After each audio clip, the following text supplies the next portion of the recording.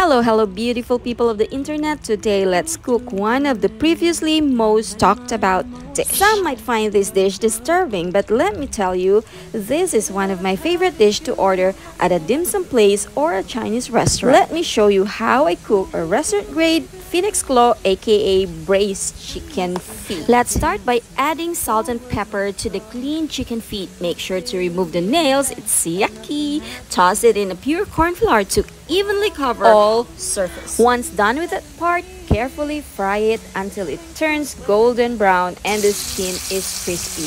This will take you around 5 to 10 minutes depending on how hot your oil is. And to tell you, the corn flour, by the way, helps you save yourself from oil blisters and burn. I think that's the main purpose of it. And I was able to fry it easy peasy. Done with frying? Now put in all the feet inside the pressure cooker. Add ginger, star anise, soy sauce, oyster sauce, salted black beans, cracked peppercorns, and water, just like this. And magic! After 30 minutes of pressure cooking, it should look like this.